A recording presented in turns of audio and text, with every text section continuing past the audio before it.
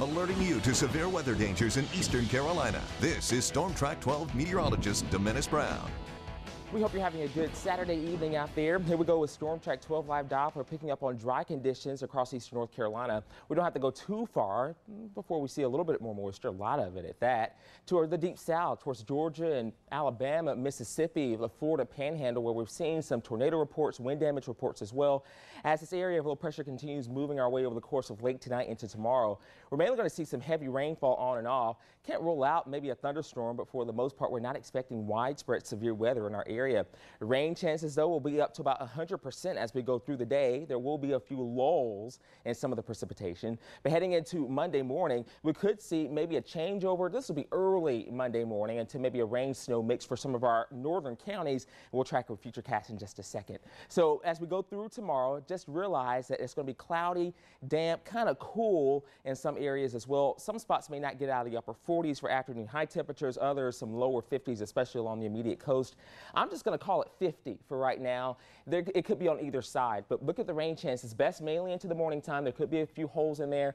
We'll see some rainfall even into the evening time. So grab a good book or go to the movies. Have a couple movies here and there if you're going to stay at home, because it's going to be kind of a nasty day out there. So temperatures right now kind of on the mild side, 60s, 50s here and there across the viewing area. We're seeing some clouds kind of overspreading us.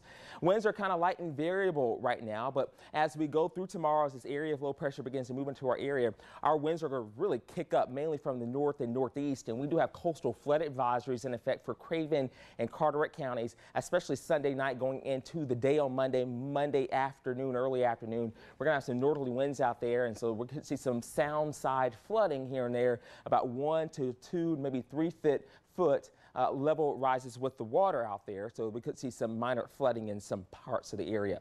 So we're looking at the cloud cover. We're also looking at the showers here and there as well, area of low pressure that's spinning here and there, along with an upper level low as well.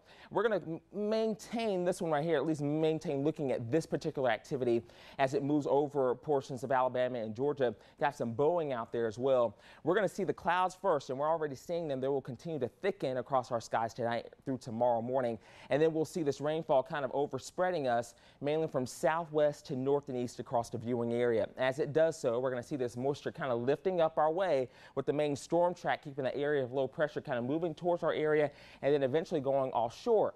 As it does so, we do have some colder air that will rush in behind it, and we could see maybe a changeover to a little bit of snow. So let's track it. Storm Track 12 Futurecast, hour by hour. As we go through the remainder of this evening, still seeing the clouds and then that rainfall spreading from southwest to north and east, starting mainly after midnight for our far southern counties, and then lifting up. And you're going to see some green, you're going to see some yellow here and there.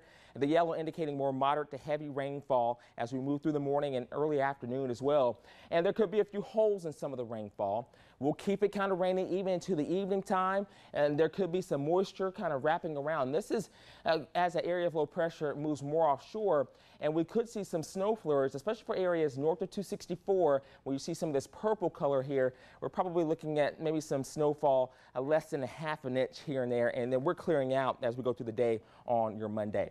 Talking about some of the snowfall potential, I just want you to take a quick look at it. Mainly going to be for these areas north of 264 near the Albemarle Sound and for the Outer Banks. As I put this into quick motion as well, rainfall estimates a good inch or more in some areas. We could be looking at maybe a little bit more than 2 inches of rainfall as we go through here and there across the viewing area for tomorrow.